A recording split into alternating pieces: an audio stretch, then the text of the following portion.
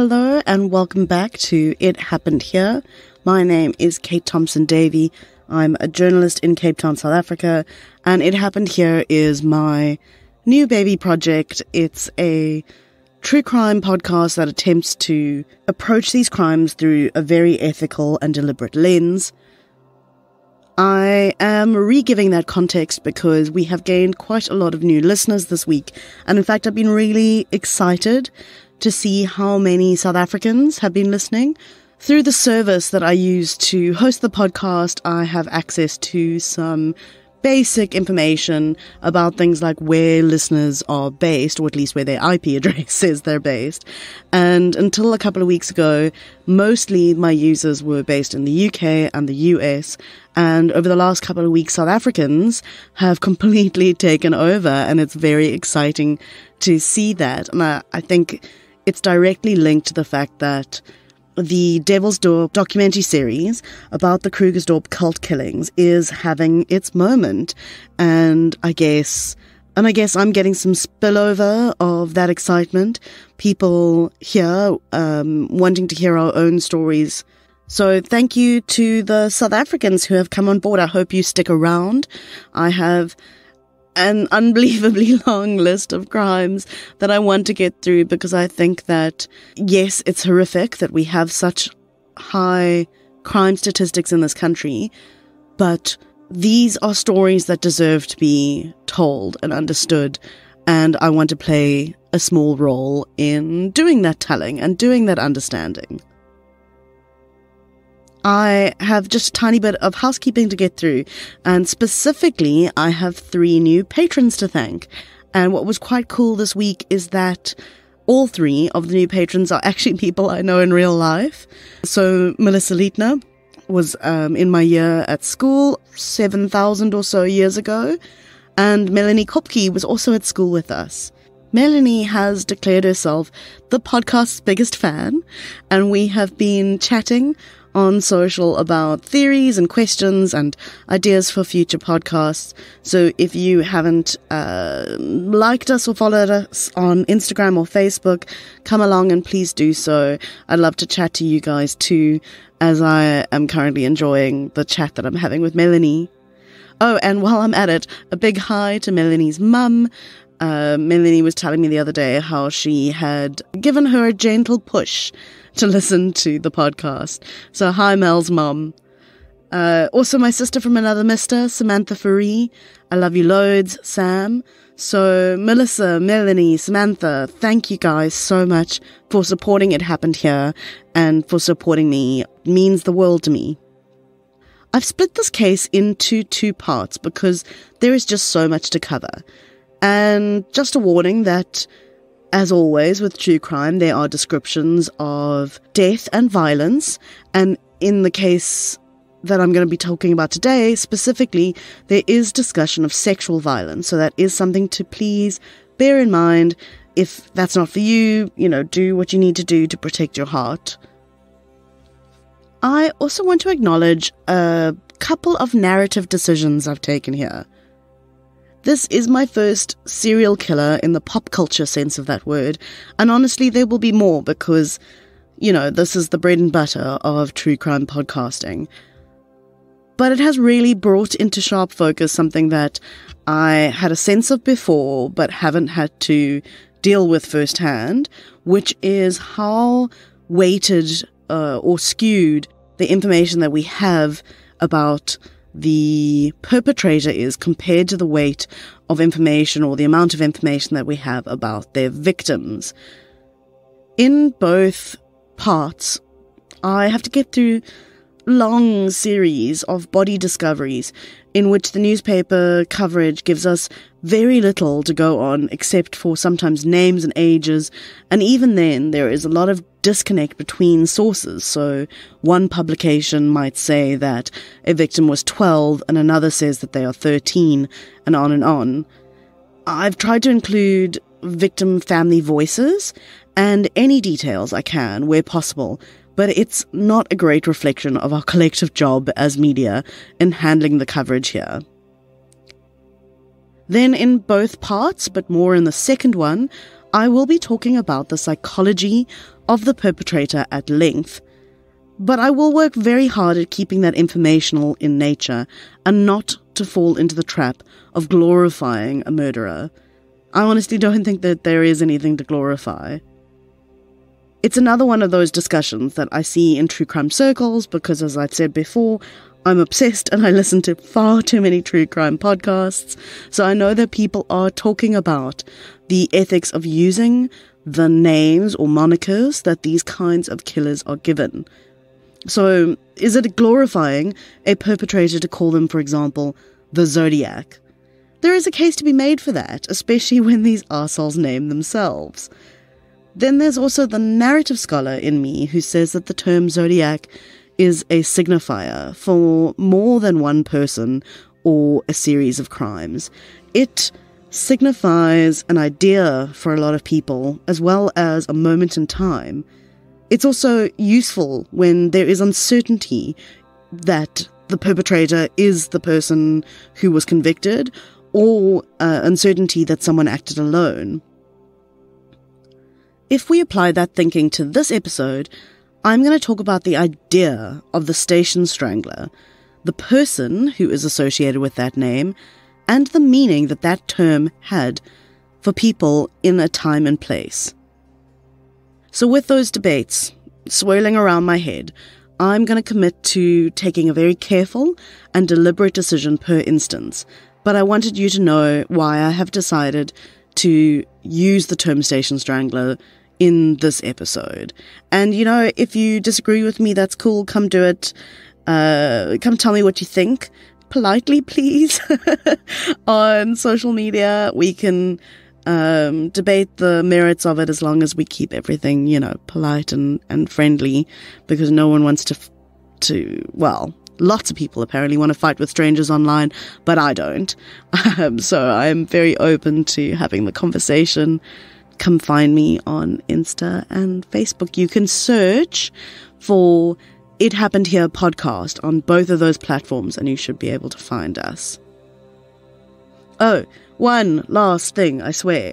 One last thing for international listeners. In South Africa, we use the term coloured for people of mixed race ethnicity, even generations down the line from the original so-called mixing. I know that that is considered a racial slur when it is used in the US, for example, and it isn't, I admit, a wholly unproblematic term here either. But in South Africa, it isn't a slur or slang, so please don't die of fright or horror when you hear me using that term during the course of this episode. Right, so, to the stories, IHHs. This is It Happened Here, Episode 10, The Station Strangler, One of Us. There's this long road I drive often into and out of Cape Town. It bypasses the city centre and many of the better known and posher areas and provides access to the southern peninsula area where I live. The road is called Baden-Powell and it does this gentle undulation alongside the ocean for kilometres and kilometres, with one set of mountains in front of you and one behind you, and this stretch of low flat landscape in between. On the one side is the ocean and sand dunes, and on the other side, more dunes, lots of low, scrubby greenery and a lot of homes. It's desperately beautiful, and I use the word desperately quite intentionally. It is often utterly pummeled by wind, by rain, or both. And when the wind gets up, the seagulls float above the dunes or hunker down into them, and it sounds like your car is being less than gently sandblasted. But it's not a pristine, natural space by any stretch of the imagination. There's plastic swirling in the sky with the gulls, and fishing line and detritus on the beach. There's just a single driving lane in either direction, and the sand often piles up on the road itself, giving the impression that it could disappear entirely with one big tide. There are large sections of the road where the human settlements crowd up just about onto the tarmac, homes made of salvaged metal and plastic.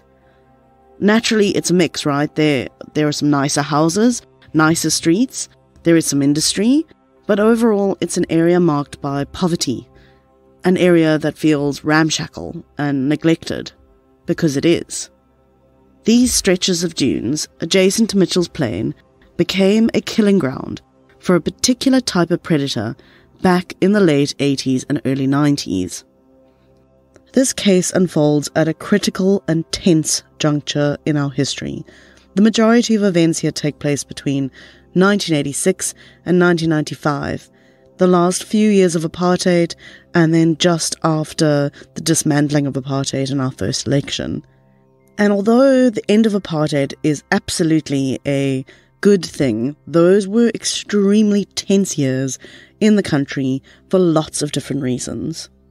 In the months leading up to our first ever national democratic elections, open to all South Africans for the first time, the communities living there were facing an additional stressor, a fear that wasn't political, as body after body began to turn up in the dunes in shallow, sandy graves. If you've listened to any of my earlier podcasts, you've probably noticed that I do spend quite a lot of time talking about places, locations where crime takes place or people are living or bodies are found.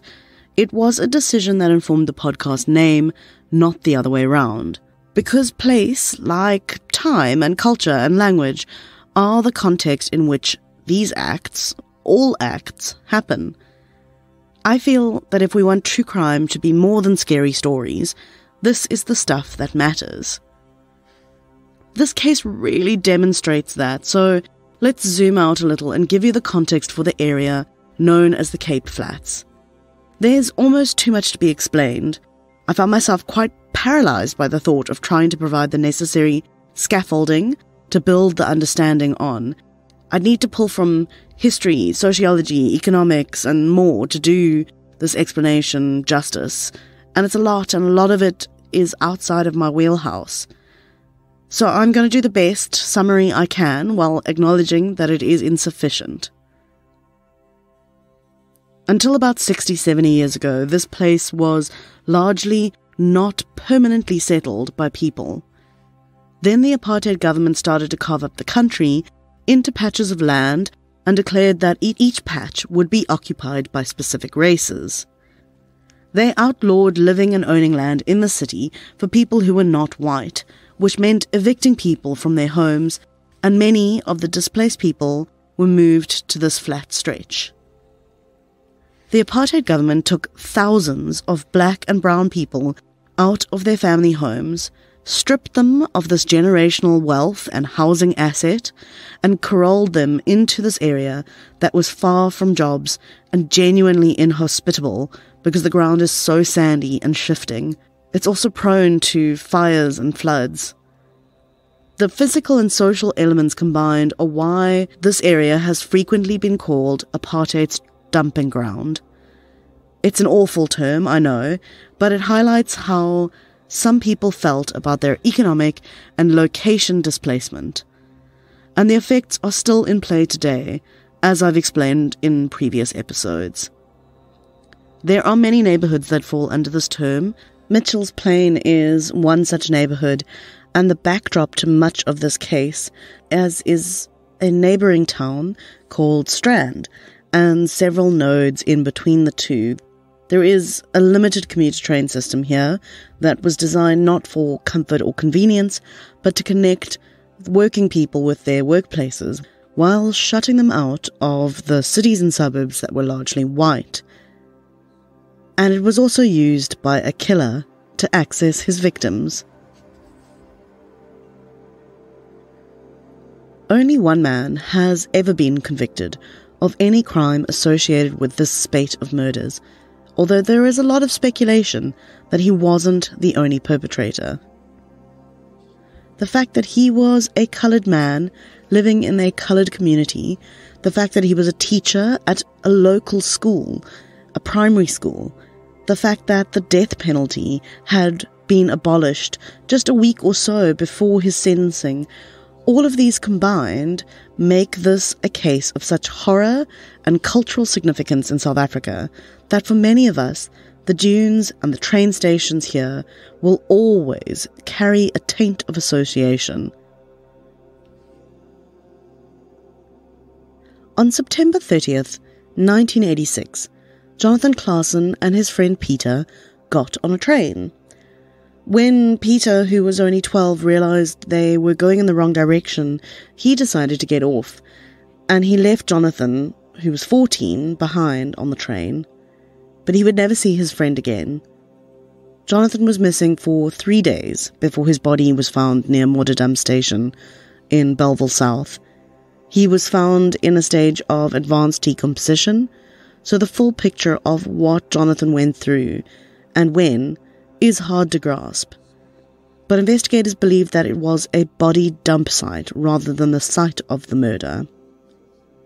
A little later that year, on December 29th, Yusuf Hoffman and a friend Elton boarded the train to make their way to the beach. Remember, we have our big summer holidays at that time of the year, December, in the Southern Hemisphere.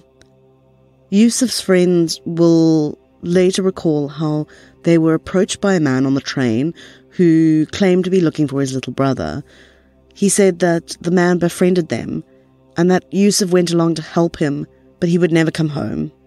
His body was found in a sewer in Rocklands near Baden-Powell Drive over a week later on January 7th, 1987.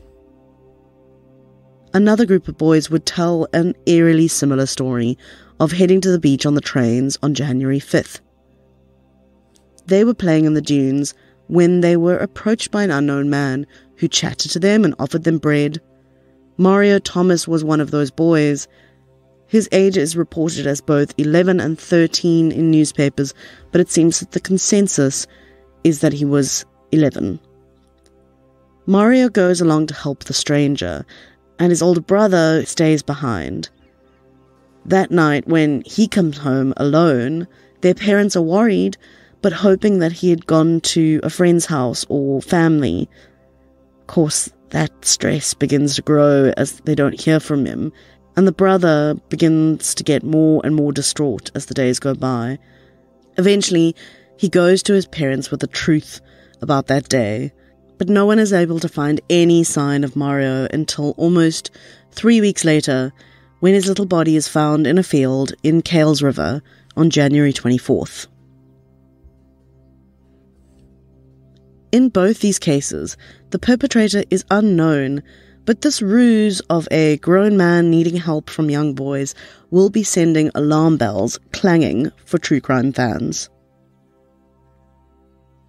On April 9th, 1987, the body of an unidentified boy is found in some bushes near Modderdam Station. His face was buried in the sand, and his hands had been tied behind his back with a belt. He was severely decomposed and would never be identified. He was found with his shoes placed neatly next to the body, something we will see again. In fact, this sign of being undressed and redressed is something that we will see with most of the boys. Additionally, we see that many of the victims were strangled with a piece of their own clothing. On January 25th, 12-year-old Freddie Cleaves has been playing with his friends when he's approached by a man who asked him to come help him sell fruit in exchange for some money. Freddie's body was found the next day, June 26th, in some bushes near the Bell Harbour railway line. On August 24th, Samuel Nqaba would be declared the 5th victim that year, the 6th tied to the same killer. Samuel was 15 when he was last seen at a bus stop where he had been waiting with his sisters. Witnesses to his disappearance say he was approached by a man in an olive green Chrysler Valiant and that he got into the car willingly. He waved goodbye to his sisters from the car as they drove off. The alarm was raised when he failed to meet his mom at the Belleville train station after school.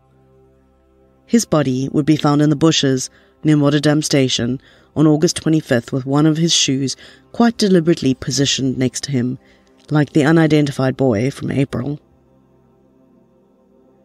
My friend Natasha Joseph is an excellent journalist from a family of journalists, and a few years ago, she began researching a book on this case. She has since decided not to pursue the book project, but she does have an incredible amount of research and news clippings, which she kindly made available to me for this podcast. What has been remarkable about that is that I've been able to track the news and public perception of this case. So, for example, at this stage, in August 1988, the police and news have all linked these cases, and there are even witness identikits being published. I'm going to share some of those pics of the clippings on Instagram and Facebook, so please go have a look. And I will share the identikit clippings as well. They show a relatively light-skinned man with an inch or two of afro-style hair, a long, thin nose, and glasses. Off the back of that quite extensive coverage, there is already a sense of growing panic and vigilance from the community. For example, there's an instance of an apparent attempted abduction at a train station in September, reported by a woman who says she was alarmed to see someone who looked exactly like the published identikit talking to a young boy at the station. When she approaches the pair, the man makes a hasty exit, and a few moments later the boy runs off too. There's no way, of course, to link this directly, but I do think that there are likely loads of abduction attempts, and perhaps even successful ones, that we simply do not know of. For example, years later, in 2005, a man came forward to say that he believed he had been an intended murder victim of the Strangler back in August 1986, which is just a month or so before Jonathan Claessens is murdered. This man tells of being abducted with a friend.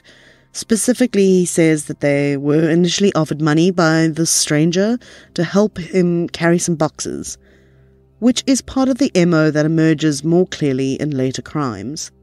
The man gets around behind them, restrains them, and marches them into the veld near Philippi. There, he says both he and his friend were raped and strangled during the rape, but that they managed to slip their restraints when their attacker fell asleep after the assault. He was 33 when he came forward, and 14 at the time of the assault. He came forward alone and declined to name his friend and fellow victim for all the obvious reasons. 2005 is an interesting year for this case. There's a renewal in interest, but I will get to some of the details of that in the second part. For now, it's interesting to note that this man says that he and his friend knew Norman Simons at the time. That's the only man who is convicted of anything to do with these killings. They knew him, and they say that he was not the man who assaulted them. Something else to note here, it seems as if most, if not all, of the victims linked to this case were raped. But this is in a time in South Africa before a much-needed modernization of the law around the crime of rape. Under the old law, sodomy, as it is termed, was a separate crime from rape, which had a very limited definition. I have chosen to call these crimes what they were, rape. It's not the first or last time that South Africa's very conservative views on homosexuality around the time of these crimes colours or skews the reporting on them. Back in 1987, on October 1st, the body of another unidentified boy, approximately 14 years old, is found near Modderdam Station, same location as the first victim's body. Same exact location. He was so badly decomposed that facial reconstruction experts were brought in to try help them identify him, but sadly, he's never identified. If you've not been keeping count, this is the 7th victim and the 4th found right near Modderdam Station. As I said, by this stage the link between the murders is well established. The papers have started nicknaming the killer, including the Cape Flats Maniac and the Maniac Strangler, but it is the name of the Station Strangler that sticks. We've already spoken about my hesitancy on the naming business, but if you're going to go with a name, I'm glad they went with something that didn't involve the word maniac. A police task force is up and running, and according to press, they were investigating and ruling out suspects in September 1987 already. But around the same time, a lot of the papers seem to be reporting that detectives also believed there might be a gang link. This area of Cape Town has been plagued by gang violence, and it is something I want to talk about at length, but perhaps not for this episode. There's no real indication that a strong link to gang members was ever established. Also, quite interesting to me, when I started pouring, or both of those, through the news cuttings from Tash, was the fact that there are already a number of psychological profiles and psychology professionals being quoted in the reportage. They all talk about a quiet loner, probably someone who blends into the community, which is to suggest that he is also coloured. They also talk about someone struggling with their homosexuality, which we know today is the paint-by-numbers version of serial killer profiling. I'm not saying that there's no value in these early profiles at all, and profiler Mickey Pistorius will later be absolutely influential in the investigation. But the media academic in me was a little alarmed by how casually terms like sex maniac or sex killer or homosexual crop up in the headlines in the late 80s as if they are common sense or worse synonyms. Just over a month into 1988, another victim is linked to the case, Calvin Spears. Calvin was in Standard 1 at Matruisburg Primary, which would be grade 3 today, and I have no idea what the equivalent is in the US or UK, but he was just 9 years old. Calvin is one of the few victims who I was able to find some solid personal information on. His parents and teachers are quoted in the media, so we do get a sense of who this little guy was. He was a middle child, with an older sister Rosalind and little brother Donovan. His teachers describe a lovable, if mischievous kid, but they point out that whenever he was naughty, he did try and make up for it. He apparently liked school and hadn't missed a day all year. He was outgoing and quite independent, and we can see that in the circumstances, unfortunately, that led to his death. His mom, Anne James, told the papers that he had begged to go with a friend and that friend's parent to the station to sell fruit and veg at a stall just outside. They used to do this to help out and, of course, earn a little bit of what South Africans call pocket money. This is not a rich community, so a few cents of your own to spend on sweets would have been a considerable draw card to these kids. Just after 6 p.m, she was closing up for the day and told the boys to go get the train home. But in the after-work crush, the boys got separated, and Calvin didn't make it home. He was found on February 8th, 1988, just 900 meters, or about half a mile, from the station in a field. This is one of the few victims that we know police were able to get serological samples from, and that these were tested, but they were not a match for the man who is today considered the killer. Something about Calvin's death really pushes the anger and fear and frustration into overdrive, probably because he was so young. News coverage at the time talks about the police fielding some 700 tips from the public, interviewing and excluding 600 people. The Cape Times reports that a, quote, mob of people began stoning a vehicle in Calvin's funeral procession because they believed that a man inside looked like the identikit sketch they'd seen. He was Calvin's cousin on his way to mourn, and there was never any further link or suspicion that he was involved in Calvin's death. Around the same time, a 14-year-old and his friend wander into the police station one day with a tale of escaping an attempted abduction but getting away, but unfortunately this is ultimately dismissed as a fake. In May, the news broke that a 31-year-old had been arrested, but almost as quickly ruled out and released. In July, the news reports again on the case of 22-year-old David Kruger, who pleads guilty to strangling a boy to death with his belt in March, but denies that he raped his victim, and it seems they aren't able to make any further links between him and the strangler victims. The case is also starting to get political attention. A spokesperson from the United Democratic Front, or UDF, tells the press that the police would be doing more if these were white children disappearing, and it's hard to argue with that. There was also, shockingly, a failed police action that actually ended in the death of a suspect. This was not something I'd read online, and I only found it in Tasha's clippings. It seems police had a man under observation, but something went wrong, and he came face to face with a policeman, and he pulled a weapon on them. The policeman shot the man in self-defense. He was 37-year-old Franklin Bester, and there is some evidence to suggest that he had gang associations, but certainly no strong links to the Strangler case that I can tease out. The name Station Strangler is now the main one in use, and the reward stands at about 12,000 Rand, which would be something like 100,000 Rand today. It's a lot of money, but not Lotto Millions money. And we are 2 years and 8 deaths into this case that would ultimately grow to include at least 22 victims. In 1989, there is one further missing boy linked to the case, and that's Denver Gaza. 11-year-old Denver, however, had been missing since November 1987, when he and his friends had accepted the offer of a stranger to buy them Gatsby's, which are a local takeaway sub or sandwich of truly epic proportions. No wonder they were tempted. The boys headed into the shop with the money, and Denver stayed in the car with the stranger.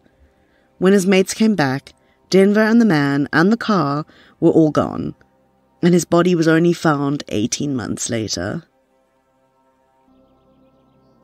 There are no confirmed cases linked to this in 1990 or 1991, but I did find a very interesting news clipping about the investigation specifically. Eustace Winston Martin had been arrested under suspicion of being the strangler, but it seems this arrest was so poorly handled and the case against him so flimsy that he actually successfully sued for damages. This is, at least, the fourth man who is linked in press as a possible suspect at this stage. I'm sure there were a lot more, but I do find it interesting that within a few years it seems that everyone forgets that the man who goes down for this wasn't actually the only person considered. It might be worthwhile stating here that I am not about to launch a defense of Norman Simons. Not at all. I'm just laying out the facts and details I can find for you, and then we're going to go through it all in greater length next time. But I have to say, at this point, I am beginning to harbour the suspicion that there was a partner, or at least copycat killers operating at the same time. This gap, though, in linked cases gave people in the various affected communities a chance to catch their breath. But in October 1992, a boy is taken with an MO so textbook like the others that the police and newspapers are forced to concede we are not free of the menace yet. On October 23rd, 11-year-old Jacobus Lowe is playing video games at an arcade with his friends when a man came in and offered them money to help him sell vegetables. Jacobus agreed and was last seen getting on a train with the man. 5 days later, his body was found. According to police, he was killed within 12 hours of his body being found, meaning that he had been kept somewhere for the intervening days before his body was unceremoniously dumped in the dunes near Mnandi Beach, right back where the story began. But that is all I have for you this week. Next week, there are a lot more murders to get through, as well as identifying the suspect and interrogating him, and at least 2 confessions that are written out and retracted, and a court case and the aftermath. Please check out the linked sources and come give us a like or follow on Instagram and Facebook. My name is Kate Thompson Davey, and this has been a Ready Freddy production.